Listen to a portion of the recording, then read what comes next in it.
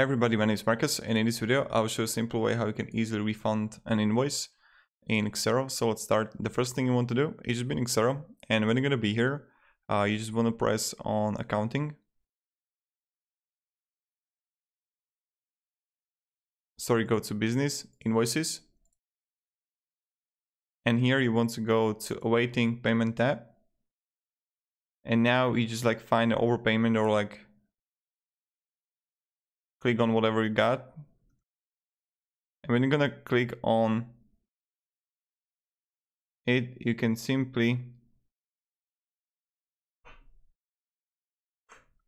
make a cash refund right here. So I get a credit note here, and down below I get a cash refund. Just like add the date here, paid from, which you want, and reference, and add refund.